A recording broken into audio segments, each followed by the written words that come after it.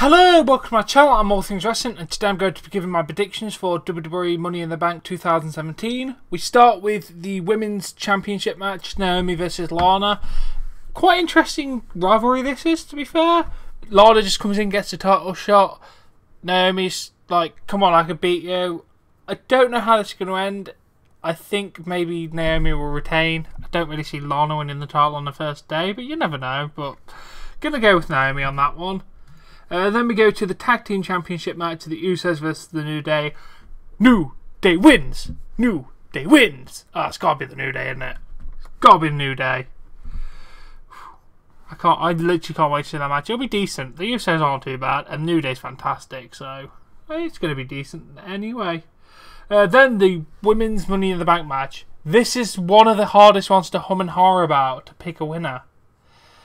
Charlotte, Becky, Natalya, Tamina or Carmella. They could swerve us and give it to someone like Tamina or Carmella. You know, that's what I mean. Or they could give it to the obvious, Becky Lynch or Charlotte. Oh god, this is tough. This is so tough, guys. Literally, yeah. Becky or Carmella, that's who I'm going between. I'm going to go for my girl. I'm going for Becky Lynch. She's going to win it. WWE Championship, Jinder Mahal versus Randy Orton. Can I have to be Jinder Mahal, obviously? He's a modern day Maharaja. That's just all I have to say on that subject. Loving his personal push there at the minute. It's so good. So damn good. And then we get to what I'm going to assume is going to be our main event, but probably not. The Men's Money in the Bank match. Styles, Corbin, Zayn, Ziggler, Nakamura, and Kevin Owens. I'm going with my boy, Baron Corbin. Oh yes. Baron Corbin is walking out with that briefcase. He's going to cash in on Jinder Mahal and he is going to become the WWE Champion. I don't know. I just have a feeling Baron Corbin's going to win it. That'd be fantastic. I don't think they're going to cut Mahal so short though. So obviously you can hold that briefcase for a year, which is perfect for Corbin to hold it.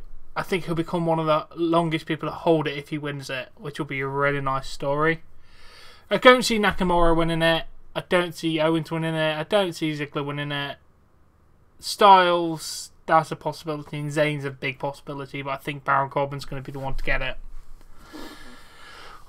And that's the Money Bank card. 5 matches. 5 matches. There's got to be a pre-show match announced or some other match, hasn't there? Because that's a bit low for a pay-per-view. But anyway, it's going to be good.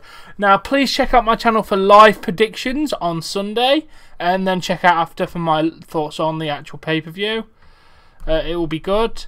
Now, as always, if you have enjoyed this episode, please give it a like. Please leave your predictions in the comments below. That'd be nice to see what everyone else thinks. Support me on Patreon. Link in the description below. Subscribe to see more content. And I'll catch you later.